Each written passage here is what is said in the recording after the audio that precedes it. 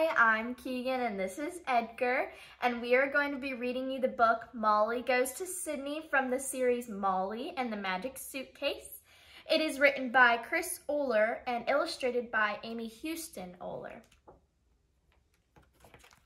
Molly Goes to Sydney. Hi, I'm Molly, and this is my brother Michael. The world is full of amazing people and cultures. We love learning about new music, food, and games. There are always new places and things to discover. When we're curious, we grab our magic suitcase and go. Hey Michael, what are you doing? I'm pretend surfing. There's a surfing competition on TV and it looks like fun.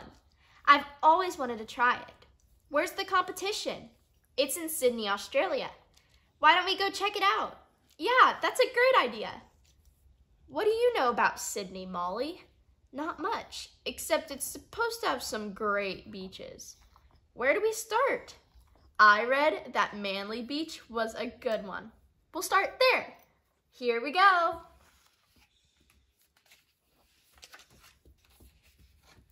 Here we are, Michael. Good day, mate. Snag from the Barbie. What? Do you want a snag? We're having a barbecue. Sure. I'm Molly, and this is Michael. What's a snag?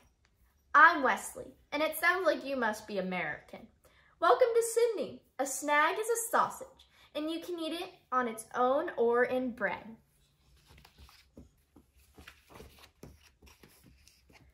We want to try surfing, Wesley. Want to be a shark biscuit, eh? We better stick to land for a bit since we just ate. I'll show you how to play my favorite sport, cricket. I play baseball some. What are the differences, Wesley? That's a big question, Michael. But basically, instead of 3 outs per team in an inning, there are 10. Cricket has more ways to score runs too, and more ways to make outs.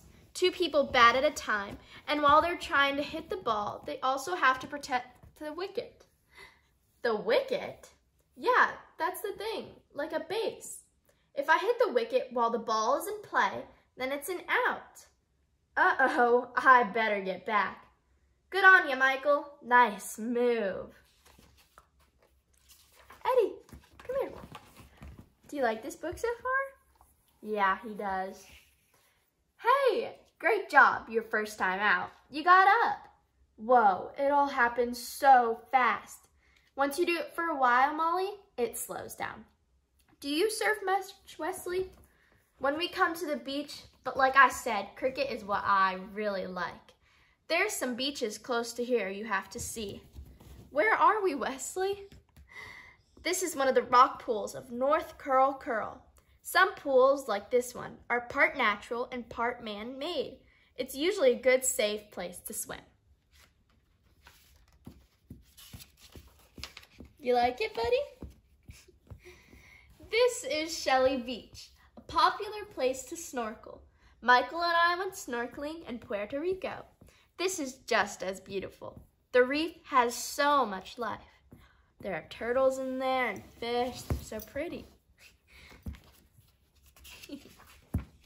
He's really liking the book. We have incredible wildlife in Australia. This is the lyrebird. Those feathers are really neat, Wesley. Kind of like a peacock. You're right, Michael. The feathers are neat, and you can see what they do with them on our 10-cent coin. But the really cool and unique thing about our lyrebird is the sounds it makes and imitates. Like what? It imitates car alarms and horns, chainsaws, dogs, all kind of things. There are recordings of it online.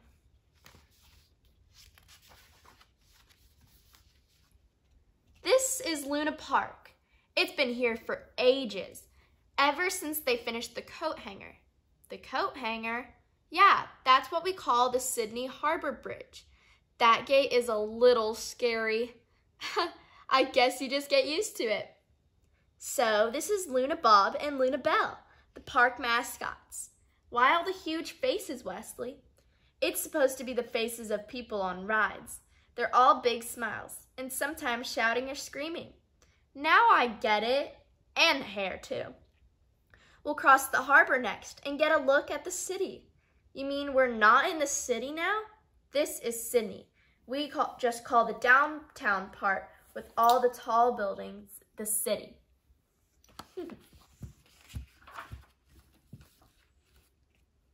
Ah, right, pirates. Everyone loves the tall ships in Sydney Harbor. You can watch the pirate show and even climb the mast. Are there a lot of pirate stories from here, Wesley? I haven't heard many, but I know there are a few stories of convicts stealing ships. They used to send many of the convicts here from England. Really? Oh, yeah. Australia was a penal colony where they sent criminals to get them out of the UK and elsewhere. Let's learn history later. Sword fight.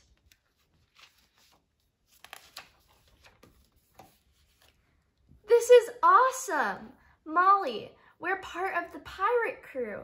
Arr, keep your wits about ye landlubbers. What did he say? I don't know. I'm learning a lot of new English today, Michael.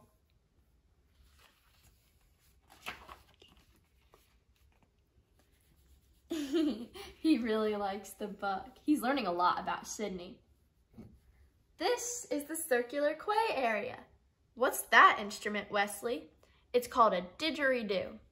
Didgeridoo? Wow, we've seen musical instruments all over the world, but nothing like this.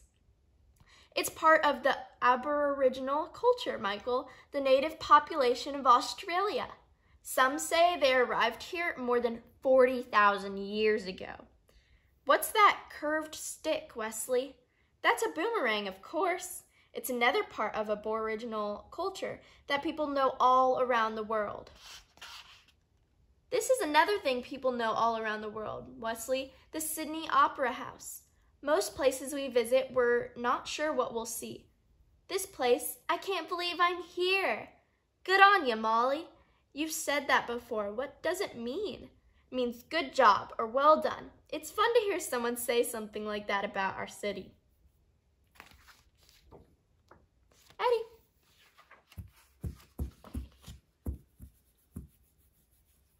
You come here? Whoa, those are some big sharks. Do you see how big those are, Eddie? They're really big. Oh yeah, those are the gray nurse sharks. They're not the biggest we have around here. Wait, what sharks are bigger? Oh, I thought you probably knew great white sharks are around. Most shows that film them take place in Australia or South Africa. We have loads of them, and with the Great Barrier Reef not too far, we get a lot of tropical fish. That's a big shark.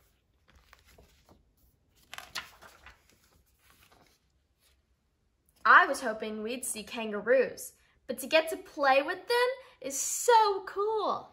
I think the Sea Life Aquarium where we just were and the Wildlife Zoo where we are now try to get people closer to animals. What's next?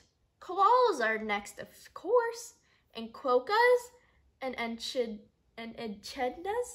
Thanks for bringing us here, Wesley. What a great experience. No worries, Molly. Out in the bush, you couldn't get this close. You mean out in the wild, don't you? Now you're getting it, Michael.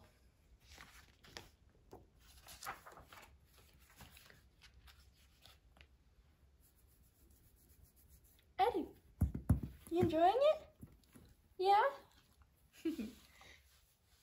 We're still around Circular Quay, and probably the best food you can find in Sydney.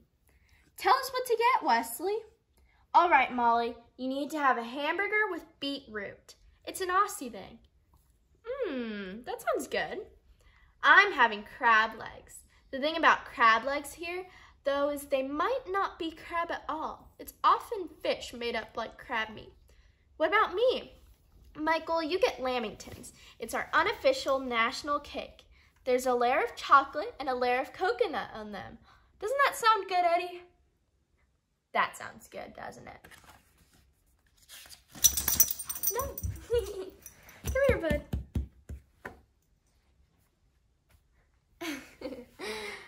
Just one more stop, Wesley. Then we need to go home. Right, Molly. I think this is a good place to finish. We're in the middle of the city, and this is the Chinese Friendship Garden. It's beautiful and so peaceful. And like you said, right in the middle of the busy city. The city of Guangzhou in China is Sydney's sister city. Someone there designed this for us. China, eh? Thanks again, Wesley. We'd love to come back sometime. Anytime, mates. Let's keep in touch. Edgar, come here. We're almost done with the book. Eddie. The beaches were great, Michael. Sydney is just a little different. It's a good different, Molly. Definitely. And I liked learning English. I bet we only learned a little bit of how they talk down under, Michael. I mean, we've been to the beach here. It's the same, but a little different, just like Puerto Rico. You can find people everywhere that are a little or a lot like us. And learning about the differences and where they live and what they do is a part of what makes traveling fun. The end. Edgar, come here. Eddie! Edgar, come. Come. Come say goodbye. Yep, come here. Come here, buddy. Come say goodbye.